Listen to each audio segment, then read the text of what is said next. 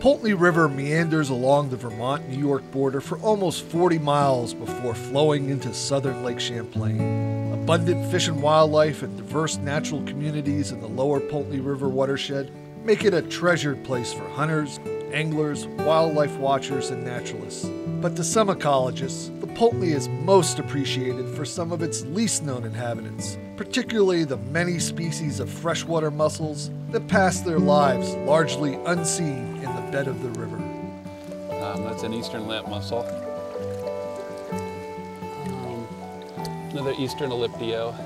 Keeping tabs on mussels is not easy, and for decades they have flown largely under the radar screen of most wildlife management and conservation organizations. But that's slowly beginning to change.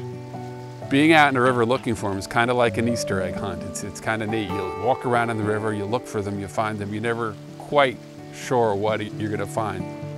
For Paul Marangelo, a conservation ecologist with the Vermont chapter of the Nature Conservancy, studying freshwater mussels is both a personal passion and a good way of monitoring the health of rivers like the lower Poultney. Mussels are a great indicator of habitat quality. Whatever kind of degradations have occurred in aquatic habitats such as rivers are usually reflected in mussel populations in some way. I would describe them as a really good kind of canary in the coal mine in terms of looking at habitat quality in freshwater. Aha! The pocketbook. Aha, here's a fluted shell. Well, we got another black sand shell here. I'd like to find a live one. Aha! This is a shell of giant floater. This is also in the state endangered list.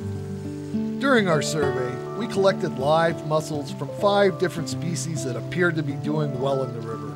But we could only find the shells of 3 others whose numbers might be declining. Several of the 12 mussel species in the Poultney are on the state endangered list, including the aptly named pink heel splitter.